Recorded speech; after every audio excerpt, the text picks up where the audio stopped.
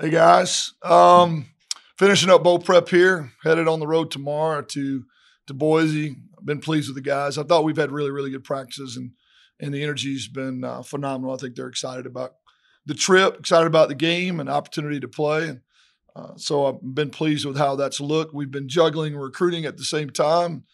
I think we've done a good job of addressing needs. A lot of guys we still can't talk about, but I think if you look and you kind of track the commitments that we've gotten, we've attacked places that we feel like we need to get better at in the fall. We've I think done a good job collectively across the board, our recruiting staff, and then our position coaches as well, of being able to juggle a lot at one time, and it's starting to pay dividends, and commitments are rolling in, and I think we're getting better every day. So we got to hold on to those guys and get them here.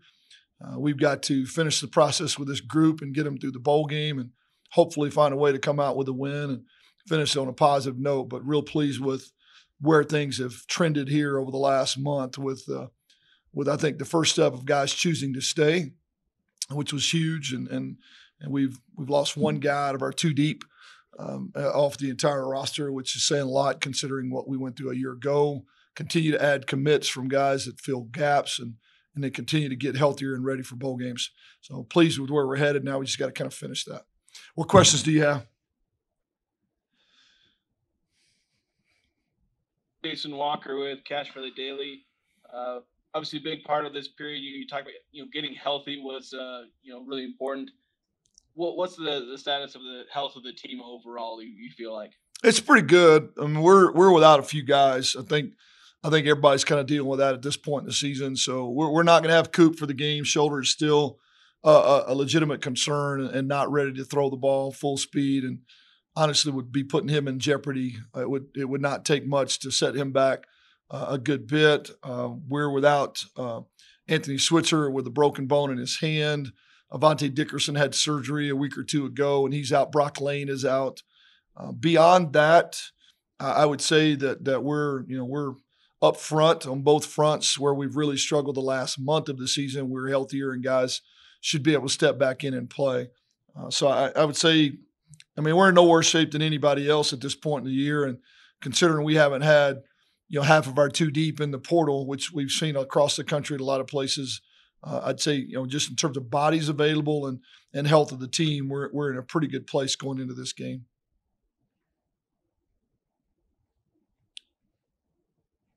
Anderson, Jason Turner from the Herald Journal. I just wanted to ask you, how difficult is the balance between preparing for a bowl game and preparing for that early signing period? And then second part of the question is about what percentage of your commits are you expecting to sign on Wednesday? In terms of signing on Wednesday, a handful obviously can't sign a letter of intent. The transfers can't sign a letter of intent. They'll sign a grant and aid, and so we'll handle that. But those are guys that we really, that's a non-traditional recruiting cycle. We would anticipate all of the commits, high school and junior college commits that we have at this point, to sign on Wednesday. We're not in the process or really in the habit of having a commit wait till February. That kind of indicates he's not really committed, if that makes sense. So if you've seen a commit to this point, if they're a Power 5 or a 4-year transfer, then we would be signing a grant and aid, and obviously wouldn't be talking about those guys until they've been admitted into school and are on their way here. But the guys that are both at high school and junior colleges, we would anticipate all those guys signing a letter of intents on Wednesday and being released to the public and being here in January, or if need be, obviously in the summer. I don't know exactly what that number is at this point, to be truthful, but we are still in the process of filling spots. We've had some guys at the bottom half of the roster, guys that weren't playing very much. Seen a handful of those guys put their name in the portal here over the last couple of weeks. We're in the process of trying to find those guys homes, most of which have received offers at the 1AA and Division II levels already. So we are still currently filling some of those spots, or we'll continue to do that even through the cycle in the spring. In terms of how hard it is to juggle, it's extremely difficult. That's a lot. We've been on the road, home visits. We've had guys on campus almost every day. that along with trying to prepare for a game, an early game, it's a lot. And I think it stresses everybody a good bit, and everybody's got to do their jobs extremely well. I think our recruiting staff, Kevin Goodwin and his crew have done a phenomenal job of being able to take a lot of the heavy lifting off of the position coaches in terms of the logistics and schedules for visits and all the things that kind of go with and around recruiting. They've done a great job, and it's allowed us to, I think, be more freed up to do what we need to do on the field.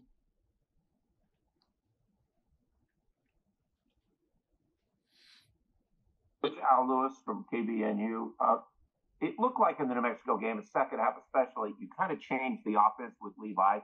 So now, do you really change the offense the way he has different weapons than maybe some of the other guys have?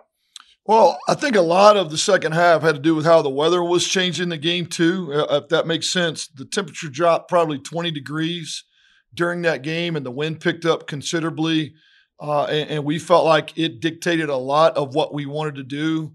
It wasn't a huge factor early. It became more and more a factor as the game progressed. I don't really want to have to just lean on him to run the ball all day. Now, clearly he's a great runner, and he does add a component to the game that other guys don't, but we want to be balanced, and we had every intention of being balanced in that particular game. But as the game changed, as the weather changed, it dictated a lot of what we could and could not do. I feel like that our O-line should be healthier, and they are, and we should have a better look up front than we had over the last few games of the season. And with the exception of missing Micah Davis, we're healthy, outside, and other guys have stepped in and done a really good job too. So I would like to think that we can be very balanced, still play fast, and make them defend the whole field, and not be one-dimensional at any phase of what we're trying to do offensively.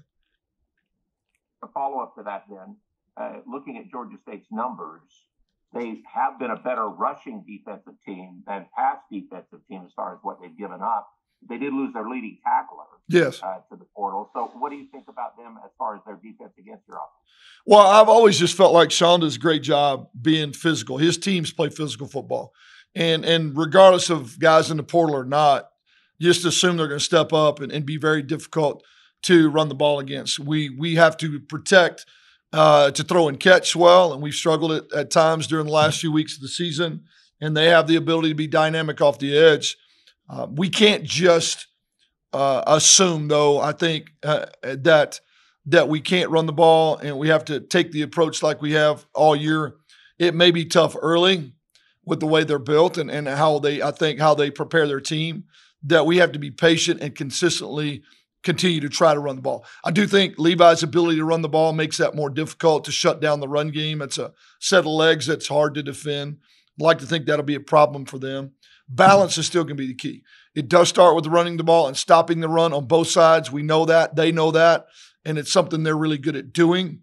But balance, I think, is really, really important for us offensively. Tempo and balance, those two things are going to be big in terms of us being effective offensively. Jason Walker again, Cash Valley Daily. How much, with some of Georgia State's portal losses, does that change how you're scouting their rushing attack? Obviously, they lost a lot of their running back. But they still have a really good runner at quarterback. Just how do you try and approach game planning for this team with all those losses, taken into account? Yeah, I hadn't got caught up in that a whole lot. We know the quarterback is a really good player. We obviously looked at the roster, but I think if you get too caught up in that, instead of just kind of playing the game, I think with a very balanced approach, very thoughtful approach to being sound and playing good sound football, I think if you start thinking about, well, who's there and who's not, who'd they lose, you can always be surprised when a guy steps in and he has a huge day and is bigger or better than maybe what they lost. I just always assume they're going to play their best, take the approach to play sound football, and not take anything for granted. We have a tremendous amount of respect for the quarterback and what he's capable of doing, throwing and running the ball. They're very balanced. Their RPO game puts you in very stressed situations. Sean's offenses and defenses have always been physical up front. They've run the ball well, even with guys being in the portal. I just always assume that the next guy is going to step in and play his best game. And so we just want to be sound. We want to play hard and be sound and hope that that our matchups are in our favor. And if they lose a guy here to the portal, here or there, the portal that makes it difficult for them, then it's a benefit for us but we can't plan that way. We can't assume anything or plan that way, in my opinion.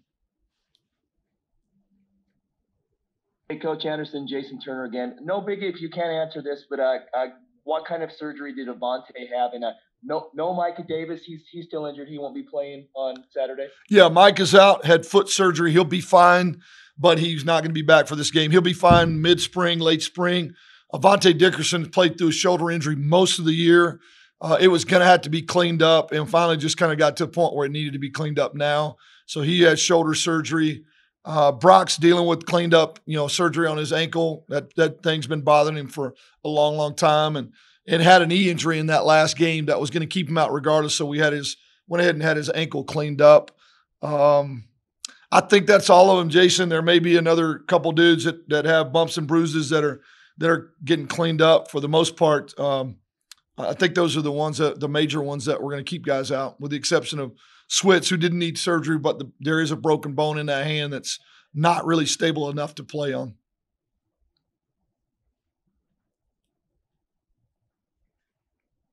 Jason Walker, I'll ask one more. You talk about the physicality of Georgia State, and that's something where at times you guys would match the physicality of other teams, times you struggle with that.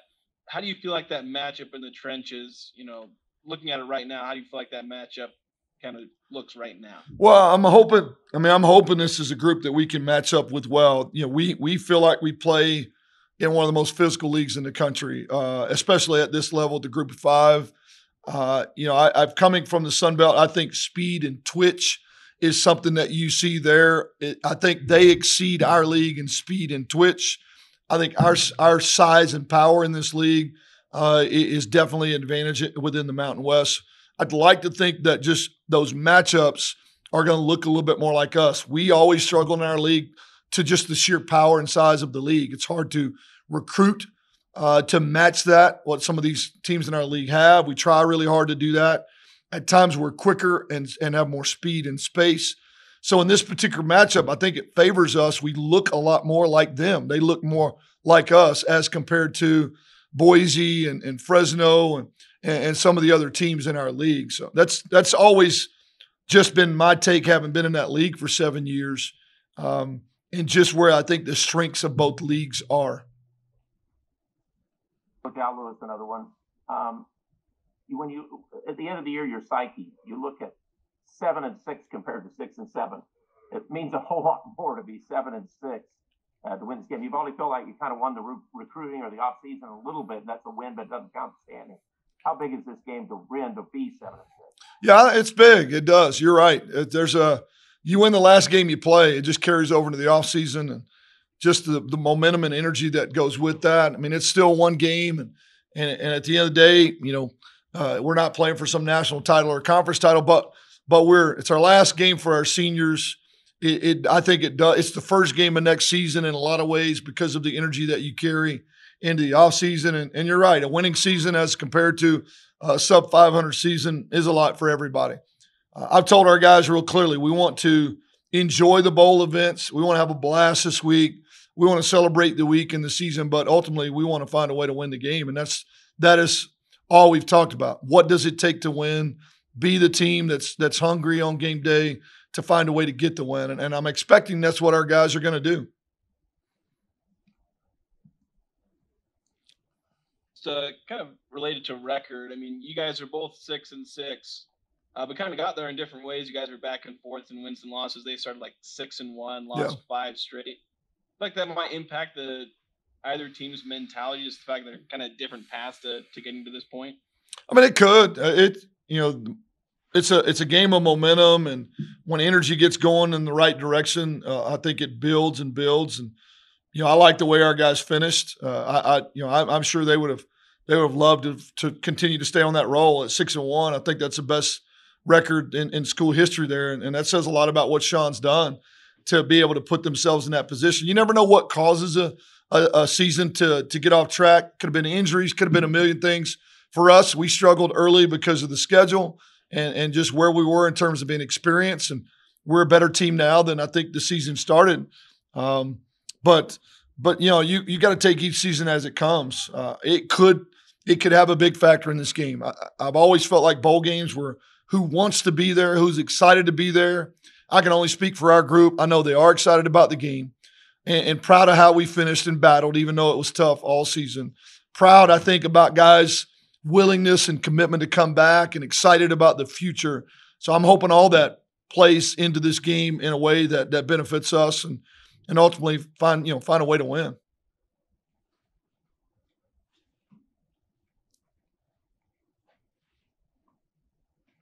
Anything else, guys? Merry Christmas, guys. Jason Walker with Cache Valley Daily. I guess start with it being your last game. What are the feelings and emotion like knowing you're preparing for last game of your college career? For me, it's honestly the same thing, but there are some obviously emotions at the end towards when you see the 000. So, but prepare is still the same. Still want to go out there and compete and win.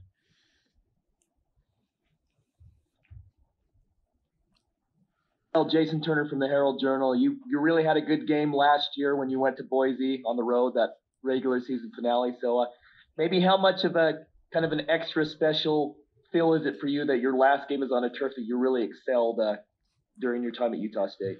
It's a great feeling, honestly. I honestly want to capitalize on that and do even better because that was probably like my best game last year. That was my first ever to do good there. So that was finally getting comfortable with the offense and everything. So now that I'm more comfortable with everything and understand everything more, I'm going to do much better there. Carl Lewis from KBNU. Just evaluate the Utah State program since you've been here now, where you feel it when you came and where you feel it is now. What do you think towards the future for us?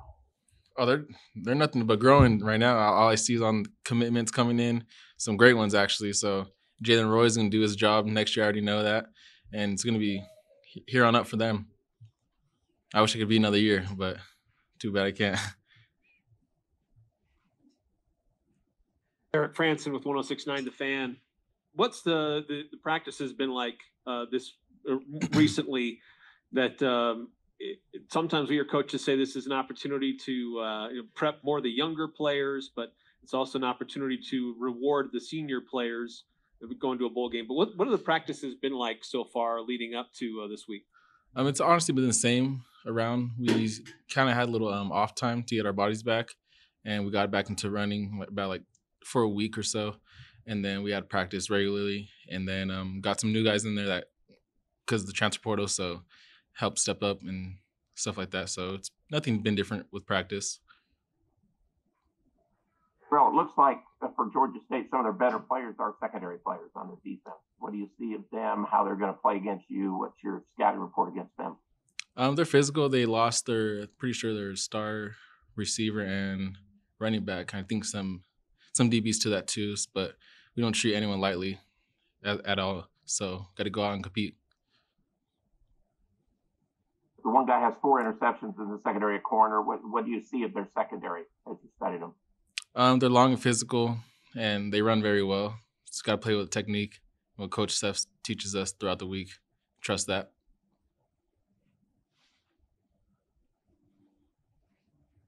Jason Walker again. Just talk about this offense with Levi Williams. You guys have obviously played with a bunch of different quarterbacks throughout the year because of health and whatnot. What's the offense like when Levi's there with what he adds and obviously with his legs, but also just what's he like as a passer as well, leading this offense? I see no difference in quarterbacks. They all do the same exact thing. Each of them has their own specialty, but Levi just, as you see New Mexico, he couldn't do anything, honestly. But it's great to have him back there, honestly, for his last game too as well. So he's got to go back there and support him, have his back.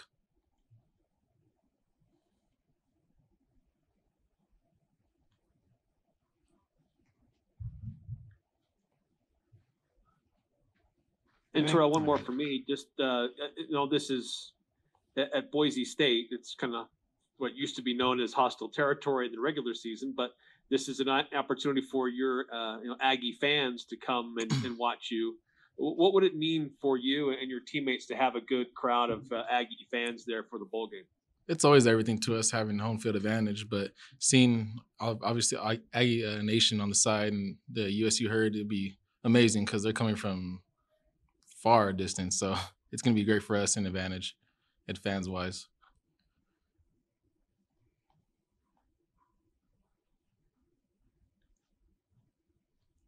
Anything else for Terrell? Terrell, it's Brian Priest, KSLSports.com. I was just wondering if, with this being your last game with Utah State, have you allowed your mind to wander and think about what the future of football is for you?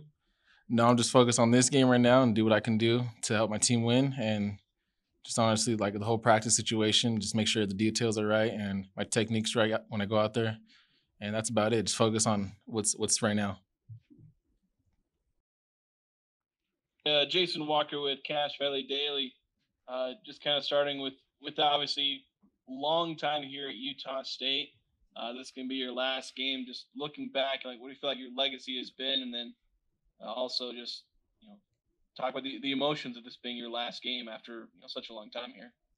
I'm just very grateful that I get to play my last game. Battle through injuries, especially this season, but just grateful that I'm healthy and I'm able to play my last game as an Aggie. It's I don't know. I haven't really thought about it too much. I'm just excited to go out there and play with my boys one more time. It's represent Utah State. I've been here for a while, and I'm just grateful that I've been here this whole time and experienced what I've experienced. Al Lewis from KVNU. What does it mean to get selected for the Hula Bowl, even though it's not in Hawaii? It used to be all the time. But what does that mean to you to be an Aggie to represent us there?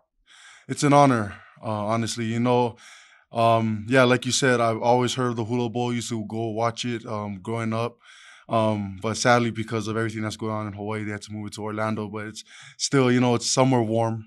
It's somewhere warm to play. So I'm very grateful and I'm honored for this opportunity to, like you said, represent Utah State, represent my family, and represent the Polynesian culture as well. It's just another opportunity for me to go out there and show my worth, and helps me get one step closer to getting closer to playing in the NFL, living out my dream. I'll ask you another one. Georgia State had one of the best running backs in the country, and he decided to go in the portal, so he's not there. Mm-hmm. But do you feel like, looking at it, it's a system that can be a good running attack? Do you guys have to defend? I mean, the guy who's backing him up rushed for 1,000 on another school before he was there. So what do you feel about going against their running attack?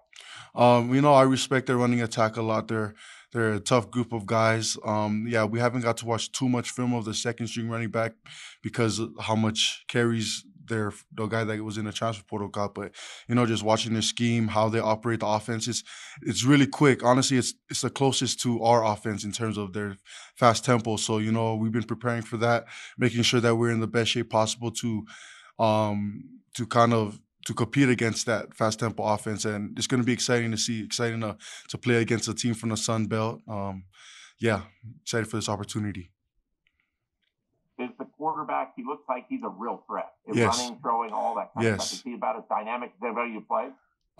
Most definitely. He kind of reminds me of a Taylor Green type guy. He's a senior. I know this is his last game as well, representing or playing for his school, representing his school. So I know he's going to give it his all. So we're prepared to see his very best, especially because he doesn't have some of his main targets or some other dynamic players on offense. I can really expect for him to carry that load, because now that running back left, he's the leading rusher, and I think he had almost 600 yards, 100 something carries. So we're expecting his very best. Hey, Jason Turner from the Herald Journal. You're going to be facing a pretty green offensive line. They lost 3 guys, a couple to the portal, a guy to an injury, including the first-team All-Sun Belt selection. So how big of an opportunity is this for the defensive line to potentially gain some momentum heading into the offseason? Yeah, it's very important. We're aware of that, but at the same time, we always got to respect our opponents. you know, I've been in that situation of being a backup, and I remember once I got my opportunity, how hungry I was to make the most of it. So, you know, a lot of these guys probably gonna have a chip on their shoulder and trying to prove that, you know, just because they haven't got that many reps that they've been preparing for that moment. So, you know, it's a big thing for us to go out there and play hard and, you know, kind of out tough and out physical them as much as we can. You know, we've had a great couple of weeks to recover our body and to get back into the swing of things, get faster, get stronger, and so yeah, so that's what we plan on doing. We have to make the most of this opportunity and um, try and be as productive as we can.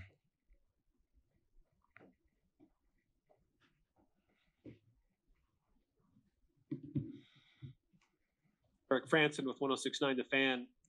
This week, in this whole bowl preparation, it's a great celebration for the seniors and for the team, but it's also an opportunity to build on the future for the younger Yes. and the underclassmen. Mhm. What have you observed during this last week in getting ready for the bowl and looking to the future for the football program? at USU? Honestly, I've seen a lot of fire. You know, we got like a little week off right after New Mexico, and then the past 2 weeks before that, we were, you know, running and lifting and doing PRPs, play run practices, and you could definitely see that there's a fire. You know, Coach Jackson, Coach A, all the coaches that have been here, they've been emphasizing, you know, this is you know, the last game of the season, but this is the first game of next season. You know, and I can see that a lot. You know, I see a lot of the boys, especially on the defensive side, putting in the extra work.